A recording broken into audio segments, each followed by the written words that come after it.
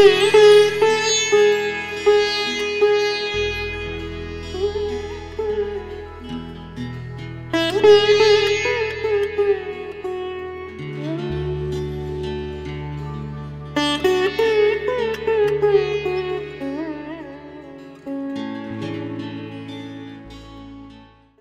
to see you again. I hope you are happy to see me, and we continue on this journey again on learning about our dance forms. We think of so many aspects and so many things that happen in India today, in our new modern times, as we see in our society and country. Modern development and trends in Kathak, though an ancient art form with a very clear established history, it has grown to massive body of work, making it veer towards what is contemporary and modern. The words contemporary and modern are two different terms in context of art. Any art form, design, film, fashion, music, can be contemporary, which means what is relevant today. Each generation or a time cycle brings something to the table of this development in society. But modern means a whole new language. It means new structure, new grammar, and a new form. So in dance, when we speak of a modern Kathak, what does it imply? Kathak has a certain grammar and structure, as with any other dance form. Thus, when we say modern Kathak, it doesn't mean we have to break the grammar or change costume. That is just innovation or making it more in tune with contemporary desires of a society at any given point of time. Many believe that Kumudini Lakhya's solo performance entitled Dovida was a turning point of Kathak as a dance form. She founded the Kadam School of Dance and Music in Ahmedabad in 1967 and has done more than 70 successful productions all over the world. Her choreographies include Dhabkar, Yugal, Athakim, The Peg, Okha Haran, Sama Samvadan, Suverna, Bhav Krida, Golden Chains, Kolahal, Mushti, to name a few. In an interview, Kumudini talks about her work. At Bhartikala Kendra, Delhi, Shambhu Maharaj taught us how Kathak moves in space. Other dancers stood in one place and did all sorts of things looking like acrobatics. What he taught us looked like dance. When is it that you call it dance? Why is it that you call it dance? Two dancers doing same thing will look different because of the space around the dancer which gets the energy from the dancer's movements. After leaving the Kendra, a lot of us did solo performances. I did not appreciate the way I was dancing because I was just repeating what I was taught like a photocopy, jumping and spinning. After performance, I did not have the satisfaction which art is supposed to give you. So I changed the whole system of teaching at Kadam. It became a passion for me to give a scientific meaning to the Kathak movements. Maharaji used to give us different meanings, like that is Krishna's peacock feather, the Guru is blessing you, Krishna and Radha are being united, and so on. Instead of showing typical bird flying movements or becoming the bird myself, I would become the spectator watching the birds fly in the sky. All my first compositions were abstract. We were always doing stories from Indian mythology on Radha, Krishna, Shiva, Rama, Sita. We could not get away from it. I thought we are imposing our mythology on the dance form. Can't the dance stand on its own? Is it not an art form which has its own feet? So, no mythology. Let dance be dance. So I did all abstract things. My first production was Dhabkar, pulse. Then Kolahal, noise. I've done Adha Kim. Now where do I go from here? 3 times. My students like Daksha, Seth, Aditi Mangaldas felt encouraged to experiment after the East-West encounter, 1984 and 2001. With extensive training under the leading gurus of Kathak, Kumudini Lakhya and Pandit Birju Maharaj, Aditi Mangaldas is today recognized for her artistry, technique, eloquence, and characteristic energy that mark every performance. Like her gurus, Shri has attempted to break new ground by using her knowledge and experience of Kathak as a springboard to evolve a contemporary dance vocabulary infused with the spirit of the classical. As I remember, Aditi was never satisfied with just the technique or the kinetics of dance. She wanted to explore the space around her, the energy as a driving force, the innumerable patterns forming kaleidoscopic extensions, the colors, moods in just about everything. Her concerns were of larger images outside her own little frail being, says Aditi's guru, Kumudini Lakhia. The purists, Aditi says, refuse to see her work as Kathak, and the modernists say that she is too traditional. She calls it contemporary Kathak and continues experimenting, unfazed by either the brickbats or the bouquets which come her way. I wanted to grow out of Kathak and extend beyond it, but I have learned Kathak for so many years that I want the base, the feel, the spirit, the vitality of it to remain. I wanted to stay recognizable as Kathak. I think it always will be. Making it modern is difficult without breaking it. Thus, when the form and content is same, what is modern? That is why an established dancer like Aditi Mangaldas did not accept the Sangeet Natak Academy Award in 2013 when given for modern work, because she said her work was in Kathak. She took a principled stand and Sangeet Natak Academy had to bow and accept her stand and then give her the award next year. So modern dance can be modern but not Kathak. Kathak can look new with lights and stage and costumes and aesthetics but still not be called modern. However, modern developments are many. Costume first. Gone is the fancy and frill. All props like cap, even that was very popular in 50s and 60s. See photos of old Kathak stars, Sitara Devi ji or Birju Maharaj ji, and one sees the Mughal cap.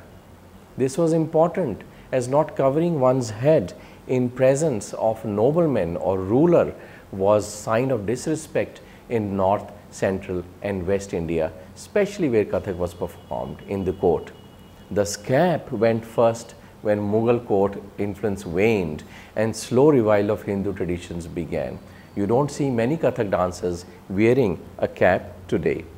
It is interesting that while Sitara Devi wore cap, her father created Shiva Tandava and other Durga invoking dances in Kathak, as he felt that Kathak had become Darbari dance. Next went the veil, the ghungat, then heavily layered skirt. All this was in mid-80s when new design and aesthetics desired to make it simpler. From where else but the textile capital of West India, Ahmedabad, where Kumudini Lakhia, trained under renowned masters, undertook to reform and redesign Kathak costume aesthetics. So pastel and earth tonality colors replaced loud pink and purple of yore. She used different shades of color in her costumes that she designed herself and composed the choreography so colors don't clash and come together in a way that they themselves create a design. Excessive chunnis also were done away with, as new gender equality and feminist concerns made costumes for women neutral and less feminine. Form was important, not content. Music also was simplified. Sarangi was replaced by violin and sitar with flute. It was easy to carry these instruments, and if one wished to carry none, then recorded music came to the rescue. Although in Kathak, lot of talking on stage happens as tradition and time filler, breath-catching technique after rigorous pirouettes and flexing of footwork, so recorded music limits. Kumudini Lakhia has worked with Dhrupad, jazz, African drums, experimented with a lot of music. With my long-time collaborator Latul Desai, we used to have lots of discussions. His music danced by the time we made the production. With Dhrupad, they are not going to change. They will keep it the traditional way, slow in the beginning, a long alap. So I had to create a lot of new movement patterns. Pandit Chitresh Das, 1944 to 2015, disciple of Pandit Ram Narayan Mishra, settled in San Francisco area and has collaborated with composer George Ruckert, incorporating Western violin, banjo and synthesizers. He even incorporated the high kicks of the French can-can dance and a Mexican mariachi waltz. He created innovative choreographies ahead of his time, such as Gold Rush, Energy, Class Tech, and Rhythmics. Dancers wore black body suits, short silver kurtas, and he even wore a tank top in one of his choreographies. Some of the music he composed used synthesizers and an electric flute. He is famous for his intense high-energy dancing and Kathak yoga that focuses on the union of breath, voice, dance, footwork, and supple expression, and sometimes playing an instrument simultaneously. This requires super stamina. It was the subject of a doctoral dissertation at Harvard University. While dance dramas were always part of Kathak representation, group work wasn't. Earlier, a guru would present a student of professional stage only when she was totally ready, not just an item ready. This meant a student acquired good and solid foundation and not just half-baked one. Thus, on an average, it took 7 to 10 years of minimum training to acquire foundation on which an edifice could be built. Thus, once ready for stage, in presence of peers and important personages, a guru would delightfully present his or her ward. Today, the scenario is to learn on Skype. Foundation in mass class is not easily attainable unless a student works harder than the guru. Thus, we do not see many soloists emerging but only group dancers. Group dances has its minuses and pluses. It affords an opportunity for all levels of dancers to perform. It also covers up for weak ones and gives chance to real good ones to stand out, as comparison is immediate and easy. Although comparison belongs to the mind of the odious, still on stage every aspect of dance costume, expression, wrong movement gets highlighted.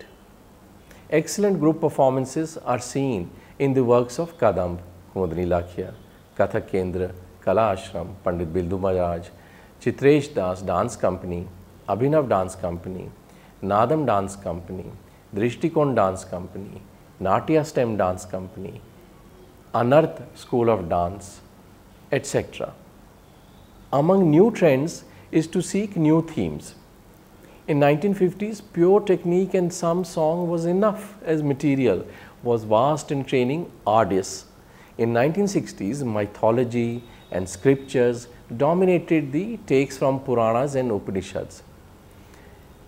In 1970s, theme-specific ballet, dance drama productions on one poet, say Kalidas or Tulsidas or Ras Khan, took precedence in addition to classical stories, Malti Madhav or Kumar Sambhava.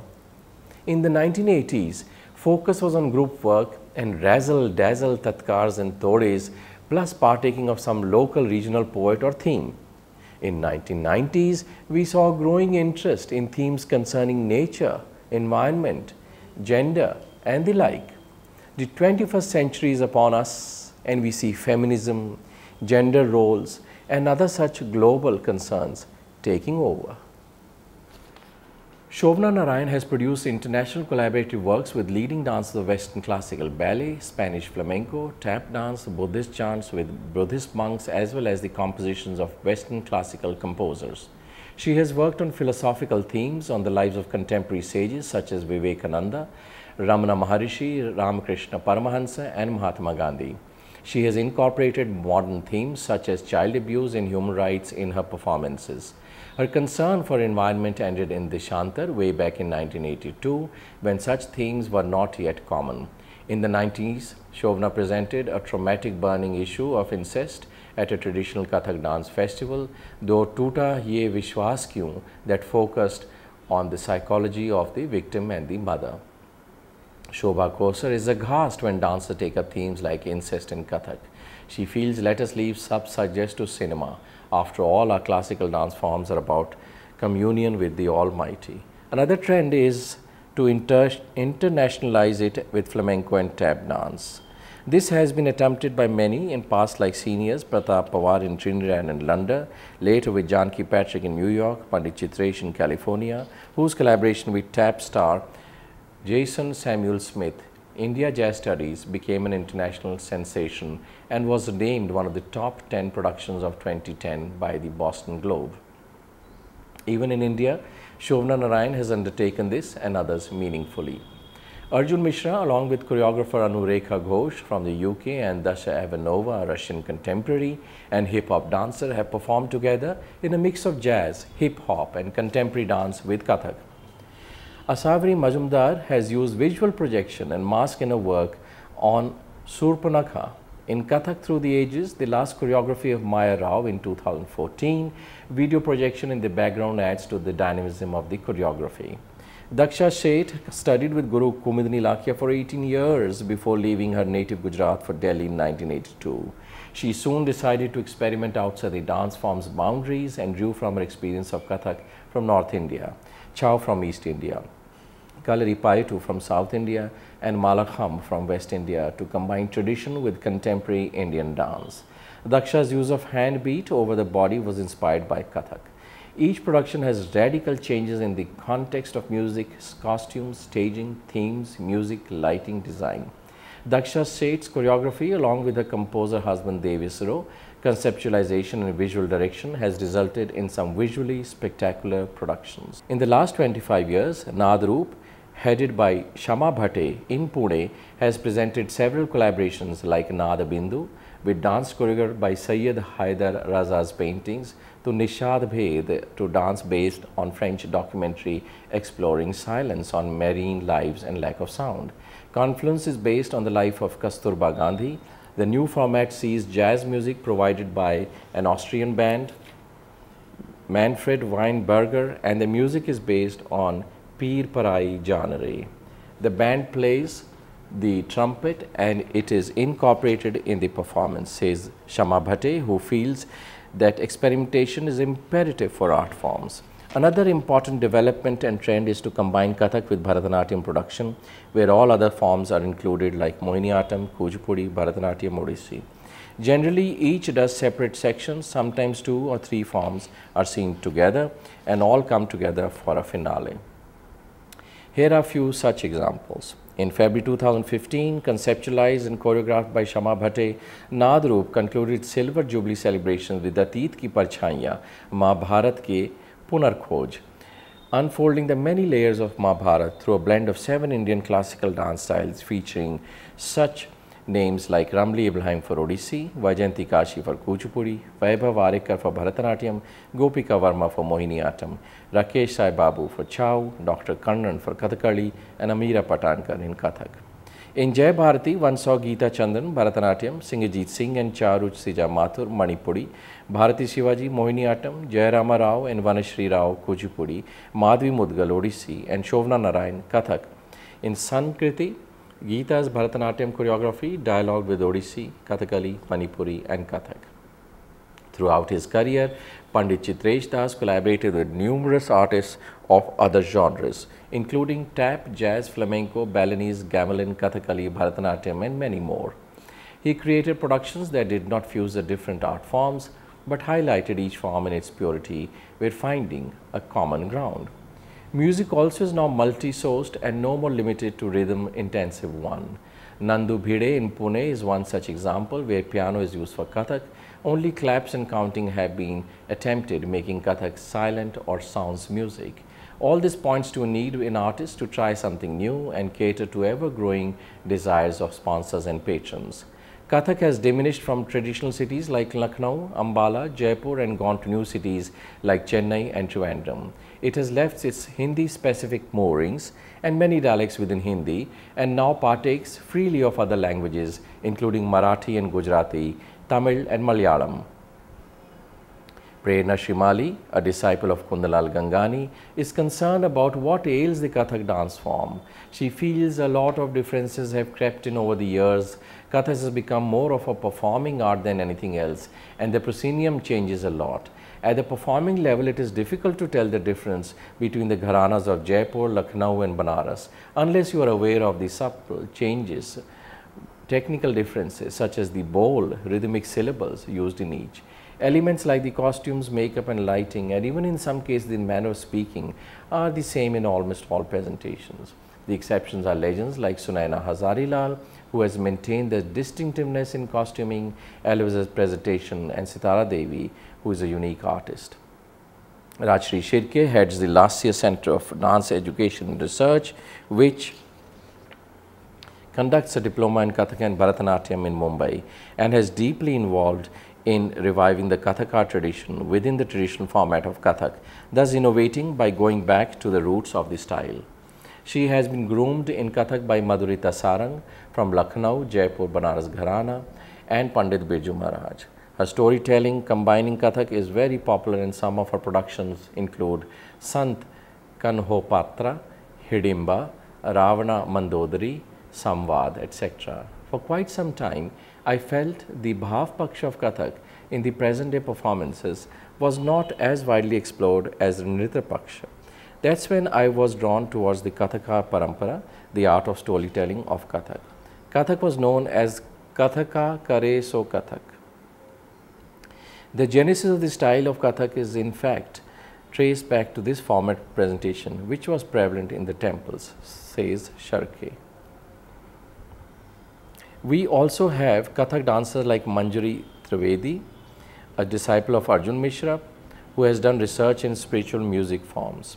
She performs what is called Sufi Kathak, which she uses for mystical traditions, with classical Kathak to communicate the notion of spiritual thought.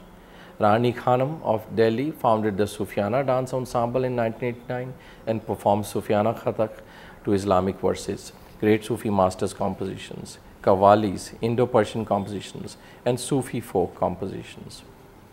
Sunaina is one of the several Mujra dancers who have reinvented the profession, made famous by Lucknow Nawabs, and now lives in New Delhi, but visits Lucknow for special events. She says a lot of parties these days want Mujra dancers. The only difference is that modern Mujra dancers perform at weddings, bachelor parties, birthday bashes, engagements, and theme parties for a fairly hefty price.